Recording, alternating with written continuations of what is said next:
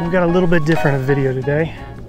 Was searching around for some crappie up on this far part of the river, and I ran into a big pile of walleye. Don't you hate when that happens? So today I get to show off the brand new one-piece 6.5 ACC crappie sticks rod, and then show off the old margarita. This is the small fry by Crappie Monster, which this video is sponsored by Crappie Monster. You can go to crappiemonster.com, use promo code DAVIS, all capital letters, D-A-V-I-S, get you 20% off your entire order. Get the margarita, pick up the net. We're gonna need the net today. I've already got one 15.5-inch walleye in the box. They gotta be 15 to keep. Oh, we gotta record the screen here. That's what we gotta do. I don't know if you can see the colors on the shoreline, but we're in the first week of October here. So I don't know if you guys can see, there's about 45 foot up. There's a stump, and it just looks like a mess right now because it's so shallow. And there's unfortunately, there's pretty good sediment coming through the water right now. But you can see there's fish right on the bottom. We got a decent amount of current too. So, but I'm only using a 16th ounce jig, just a super light jig, just barely bouncing it. And they're coming off the bottom and just smacking it. I might have missed him. There he is, right below the boat. Oh, it's a little guy. That is not the keeper we want.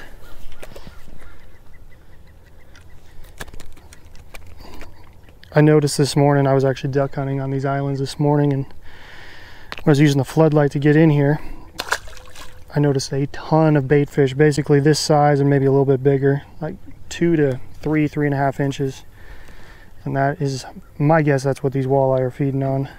That's why I'm not throwing a big 4 or 5 inch bait.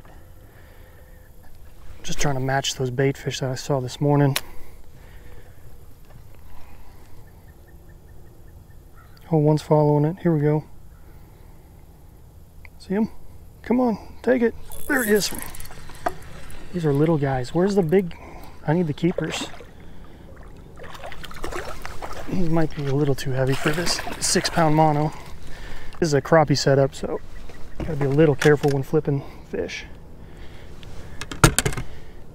Yeah, I don't think he's gonna keep. He looks like a 12. He's a 13-incher. Be a great crappie, not a great walleye. There I am falling down. I think there's a bunch of fish in that. Nothing moved though. Dang. Oh, something moved. I didn't even see it on the last scope. Oh, I think this is a better fish. He's staying down. Oh yeah, there's our keeper. I think. I'm pretty sure that's a 15. Dang, he might be short. He's gonna be close though.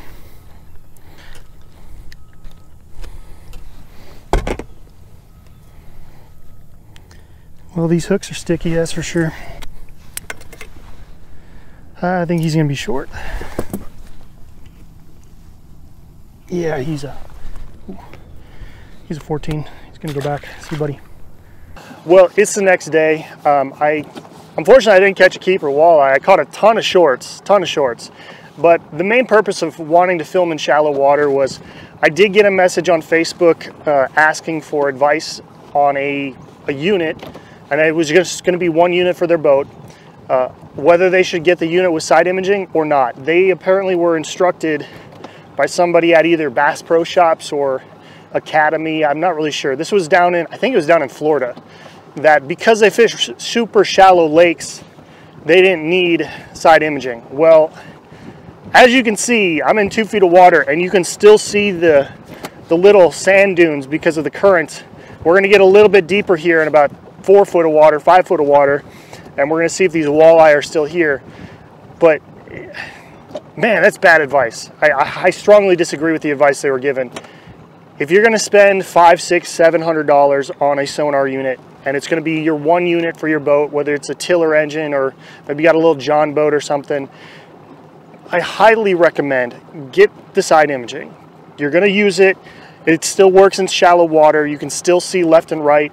Once we get up here where there's a little bit deeper. We're gonna get into about 4 or 5 feet of water. You're gonna see the trees on sonar. You're gonna see those walleyes sitting in the troughs behind these little sand dunes.